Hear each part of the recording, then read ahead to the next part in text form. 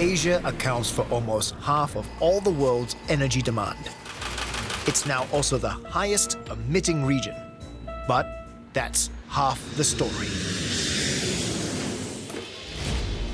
Asia is now creating a renewable energy transition, a transition that could move the needle on climate change. This is also a region that has a diverse availability of renewable resources. And what we've seen over the past decade is that these are also countries that have shown immense amount of commitment in getting their policies and regulations together to foster a speedier deployment of renewable energy. This is the decade of action. The next decade will also be the decade of action. So maybe this is the half century of action as we radically decarbonize our economy. We need to pretty much halve greenhouse gas emissions this decade, and that's about every business, every government, every institution and individuals playing their part in this process. What does the future hold for Asia as it races to decarbonize? Asia is the fastest growing region in the world, but that growth has come with a price. Carbon emissions are warming the planet. Now, Asia and the world are in a race to decarbonize, to accelerate a renewable energy transition, to slash emissions from transportation, and to have capital catalyze innovations and action across the globe. The race to get to net zero by 2050 has begun.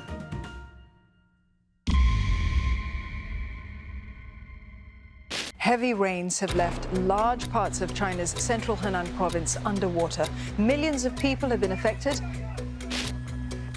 Firefighters contained 2 bushfires in Western Australia. Some parts, though, are still in danger. And no respite for India as it braces for its second powerful storm in less than 2 weeks. And nearly 2 million people are being moved to shelters before it hits. Today, 75% of Asia-Pacific's GDP is exposed to climate disruptions, with 50% of the world's labor force impacted. The cost of doing nothing could be economically devastating. $96 trillion in losses could be incurred by 2070 if nothing is done. At the same time, Asia is growing fast, and to sustain that growth, it needs 50% more energy. The goal is for all that energy to be produced by renewables. We've produced a first 1 trillion watts of solar power. That's about 5 billion solar panels, so almost a solar panel for every man, woman and child around in the world. And that took from the 1950s to do that 1 trillion watts. The next 1 trillion watts is going to take just 4 years. The race is on to tackle climate change, and you could say it's the race of our lives, and we've got a chance to win it, but we could equally lose it. Asia is making big moves to grow investments on renewable energy. Within the continent, in Southeast Asia, governments have made plans to boost deployment. Almost a decade ago, 1/10 of the region's energy mix consisted of renewables. It has set new targets to have renewables make up almost 1/4 by 2025. Whichever direction the energy system takes, a large part of that is going to be determined in Asia. And I think one of the encouraging signs is you're getting the emergence of all sorts of new clean energy supply chains across Asia. Asia is taking the lead on many of the technologies that we know that we will need in order to have a low emissions or net zero emissions energy system. Solar continues to grow the fastest among those new clean energy supply chains, especially in the Philippines, which is a very good place to harvest the sun's energy. There, ASEN is at the forefront of a rapidly growing renewables sector. The company aims to produce 5,000 megawatts of renewable energy by 2025, almost double its current capacity in 2022. We have a very strong pipeline of projects. A lot of these are shovel-ready, both in the Philippines and across the region. We started to build the renewable pipeline 5 or 6 years ago, so we've got a head start and selected the best possible sites that are appropriate for renewables. We are witnessing the dawning of the renewables era. ASEN's Alaminos Solar and Storage Hybrid Facility is a model for how its solar farms in the pipeline could be designed. There are nearly 300,000 panels in total, surrounded by a woodland reserve, which acts as a carbon sink and is home to vast biodiversity. A plastic recycling facility will be built nearby, demonstrating the circular economy in action. Plastic waste will be upcycled here to make eco-bricks, used as materials in construction. During their pilot project, more than 32 tons of plastic waste were valorized. And the Alaminos solar plant provides enough power for 80,000 homes. We're doing this circularity concept in other projects around the Philippines and hopefully soon across the region as well. We also wish to continue the circularity project through waste management recycling program involving the community. When we talk about sustainability, we do not only cover the environment, but also the social aspects of it. Now, this solar plant is connected to a battery energy storage system, making for the first hybrid solar and energy storage project in the Philippines. And this allows the facility to avoid more than 100,000 tons of carbon emissions per year. We believe that battery storage is a critical element in order to unlock the full potential of renewables, because battery storage will be the effective solution to address the intermittency of the renewables, to make renewables more reliable. While large solar plants provide reliable, clean energy to national grids, other new solutions of a lesser scale are playing a big role in empowering whole communities and accelerating a renewable energy transition in their own way. There are about 800 million people living in remote communities around the world, unserved by the grid, with no access to electricity. The World Bank estimates that 200,000 microgrids are needed to bring electricity to those who don't have it. Microgrids, in our opinion, is the fastest way to electrify a billion people, and it is also the most capital efficient way to do so.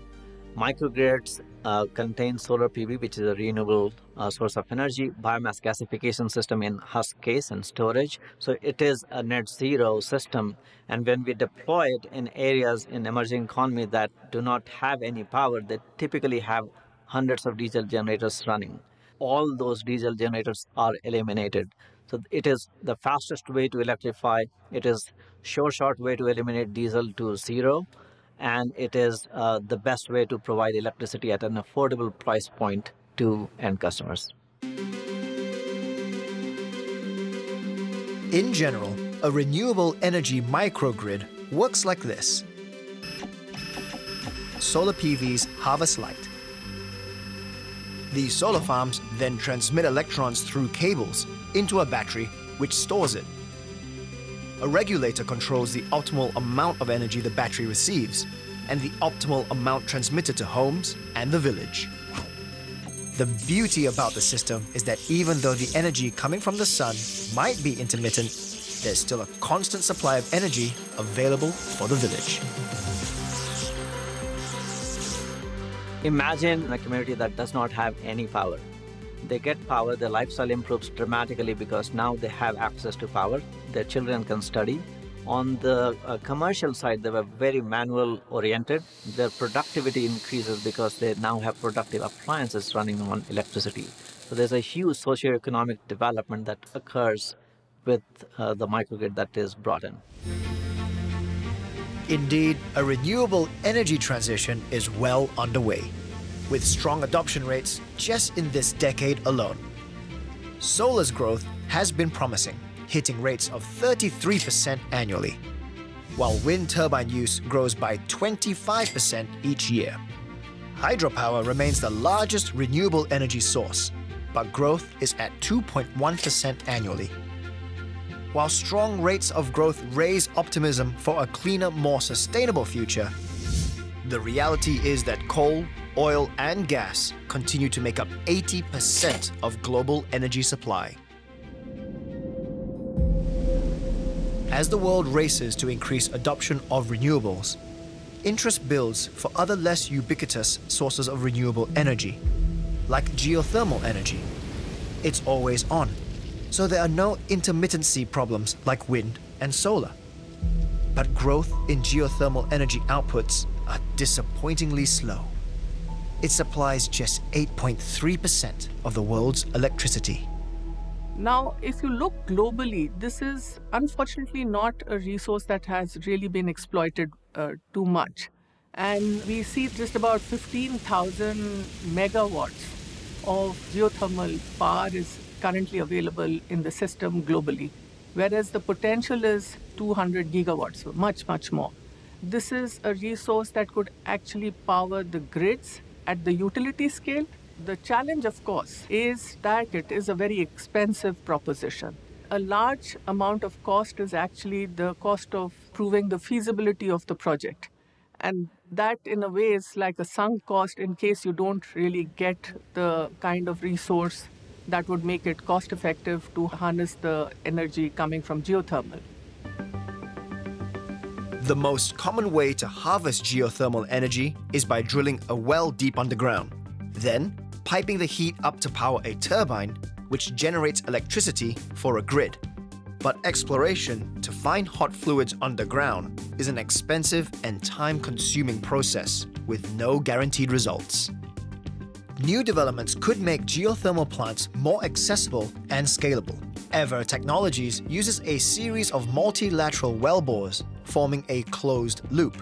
Fluid is circulated through this so-called Ever loop, which is then naturally heated by the Earth through conduction. When the hot working fluid reaches the surface, the heat picked up underground can be used to generate electricity.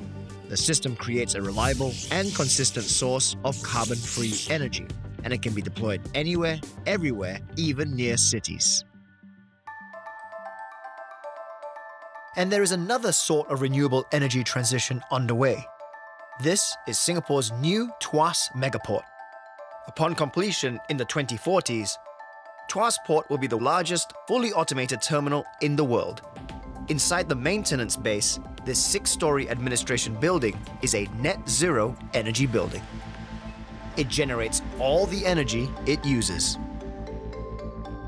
There are 3 main innovative technologies used in a Tuas Port admin building. They are passive displacement cooling, building applied photovoltaic system, also known as BAPV, and model predictive control. The building's external facade is fitted with solar panels. These are supplemented with rooftop solar panels to maximize the amount of renewable energy generation on site. Inside the building, spaces are cooled with minimal energy. Smart technologies regulate the amount of energy used for cooling, while spaces are designed to promote natural circulation of the air indoors. With various innovative technologies incorporated into the building, is expected to use 58% less energy annually as compared to other similar size buildings. These innovative features sets the stage for all future buildings in Singapore. Net zero energy buildings can certainly help countries decarbonize. But what if a country doesn't have all the right conditions to harvest enough renewable energy for all its needs? The answer could involve interconnected grids, an arrangement where countries with ideal conditions for producing renewable energy sell their renewable energy to others. I think it is an economic opportunity. It opens up the possibility for the countries that are more proactive in getting their policies in place and deploying renewables to be able to export the excess to the neighboring countries that might need it at the load centers. You're looking at number of countries which will all have to come on the table and look at the economics for each one of them to be a win-win situation for them. In Southeast Asia, an interconnected grid involving a number of countries is underway. The Lao PDR, Thailand, Malaysia, Singapore Power Integration Project was announced in 2021, sharing access to renewable energy to all who participate in the trading arrangement. and enhancing energy security for every one of them. The arrangement gives fresh traction to long-standing plans for an ASEAN power grid, which was first conceived more than 2 decades ago.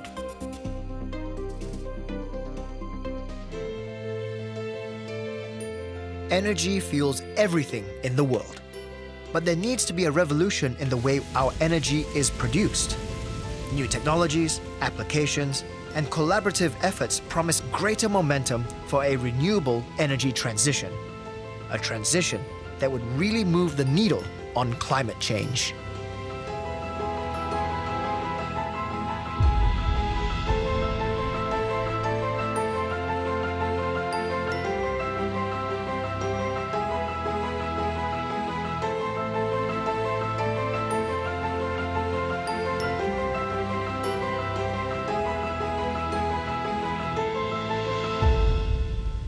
This program is produced in partnership with Temasek's Ecosperity platform.